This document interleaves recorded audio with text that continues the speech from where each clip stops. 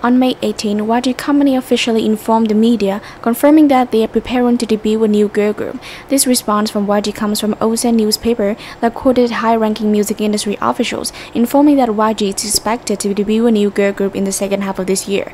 Thus, in the near future, fans are about to welcome Blackpink's junior girl group. Right now, netizens' attention is focused on the suspicions of YG's new girl group lineup.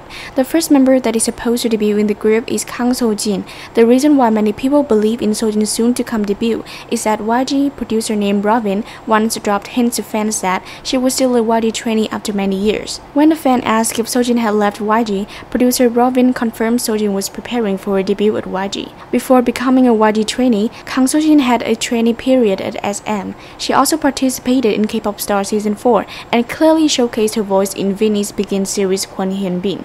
Sojin has an impressive inner strength in her voice, promising to be the main vocal of the future rookie group. Besides the impressive voice, Sojin also possesses a pure visual looking very similar to senior Sulli. Even their WAP made this comment when they saw Sojin. The nickname Little Sulli was given to her by fans even though she has not officially debuted. There is still no certainty about the line of the Blackpink junior group, but fans believe that YG has had a long enough time to carefully prepare for this debut. YG has always been known for being a company that thoroughly trains girl groups. In the past 12 years, this company had only launched 2 girl groups, 2NE1 and Blackpink. Let's wait and see if YG's future girl group can continue the success that the predecessors have achieved.